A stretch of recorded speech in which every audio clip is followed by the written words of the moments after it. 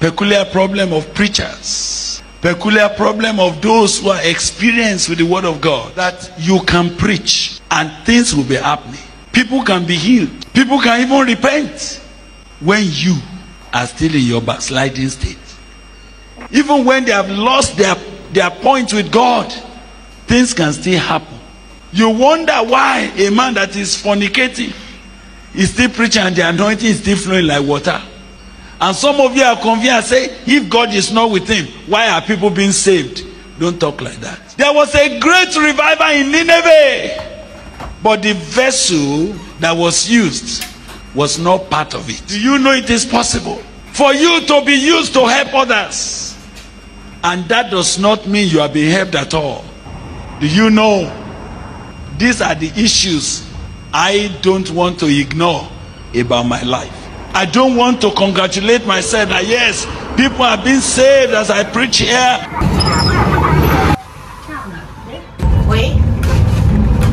As I preach there, that doesn't have anything to do with who I am.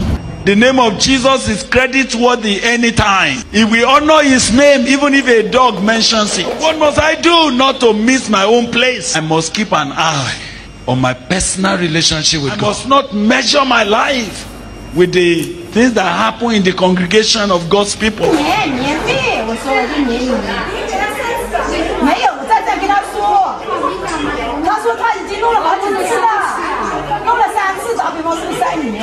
I must not think that because I'm preaching and people are getting help and they are being saved, that it's well with my soul, when it is not. I am surprised that some people will be able to say in that day, in your name we cast out demons. I'm wondering, how could people in his name cast out demons and they will still be workers of iniquity? Very possible.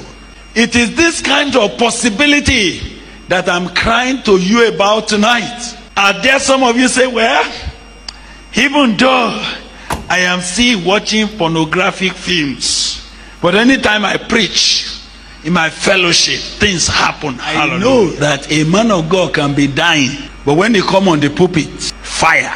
Hey everyone, so I'm trying to create a promotional video, like an intro video for Feminine Revamp, and it has been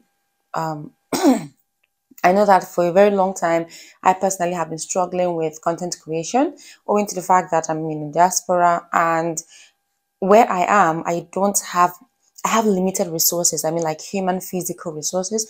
Most of the people and the team I work with them online, virtually. So at a point, it's going to gradually get to my nerves. I don't blame me. I don't blame anybody. But just maybe the environment I found myself in, I find myself really, really limited. At a point, there are so many things I want to do that I end up finding myself highly limited. I come from, I don't even know what I'm saying, but I am just trying to vent out my frustration now. I was about shooting a promotional video for one of the courses we have at the Print Man, but I feel I've always felt the frustration, but it actually got to me like this morning.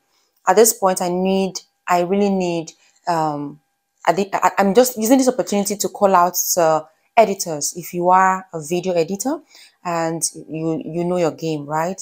You can edit great videos. Contact me, like let me know, okay, so that we can see how we can work together. Let me reduce one of this trouble of editing videos. I've been editing all of my videos.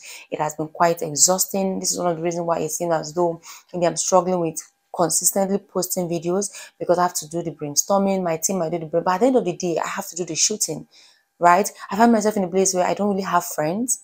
I mean, physical friends in China here, because of how my journey was, where I schooled was far from, it's very far from this place that I stay. And in this place, which is Hangzhou, if you don't have people you meet in church, you meet in club, or you meet in your department, it is quite difficult to have people to really rapport with, because everybody minds their business in their houses and nobody wants to disturb anybody. So it has really affected me and my friendship with people, or my relationship with people, that I don't have a physical team now. if I am to employ a physical team, I'm going to be employing somebody from afar to always come, and that might not be very profiting to me or anyone. So this is just like a vulnerable video. I never intended to do this video. I just wanted to create behind the scene of me shooting my personal content, but it's getting quite frustrating. At this point, I don't know which of these to wear. Like, serious, I'm being very serious now. I don't know. So let's try. Let me see. I'm trying to create, like I said earlier, the kind of video I'm trying to create is like a welcome video to a course. One of the courses in the print demand, the feminine revamp. We are gradually working on turning the feminine revamp, group coaching into a more self-paced course, so that people can actually access it anytime they want in the year, instead of waiting for a particular time of the year to access these courses, because we've had a lot of programs that has come up and people are not able to easily get in touch whenever they want to, because we don't have these as courses in our system. We just have to have one-on-one coaching, or when I come up with an event or webinar, and seeing that the print demand is still at her infancy, we are trying to grow her and not to overwhelm her. We're taking it a step at a time. So help me judge. Does this look like a welcome? Does this look welcoming enough for a course? Hey gorgeous, welcome to Feminine Revamp. I am Nnalue Ifeoma. I am delighted to meet you. Let's see another one. I have 7 glasses in my house. 7. Hey gorgeous, and welcome to Feminine Revamp. I am Nnalue Ifeoma and I'm delighted to meet you. What do you think?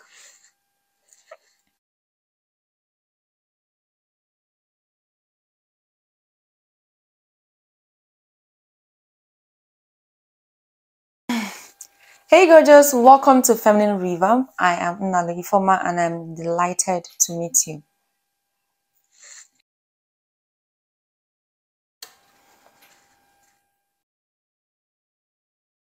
And now I'll have to come down and check if this video that I made now actually made sense, to confirm. Oh Lord have mercy. I don't want to think about it. I really don't want to think about it. There are thoughts that are flooding my mind that I don't want to give room for, because it's not time to give room for them. If I give room for them, I'm going to break down, which is going to spill into things I'm currently working on now. So this is where emotional intelligence comes in, taking control of my emotion, my feelings now that are valid, holding them there until the right time to visit them comes. Excuse me. Until the right time to visit them comes. So yeah. So that's why I do not rate any man of God by the pulpit, because the pulpit is a place where God can just walk anytime he wants to walk. There's nothing to do with how correct you are. So I must tell even those of you that are preachers, fellowship presidents, never you be arrogant. Can you let us insist that your personal walk with God comes before any activity of ministry?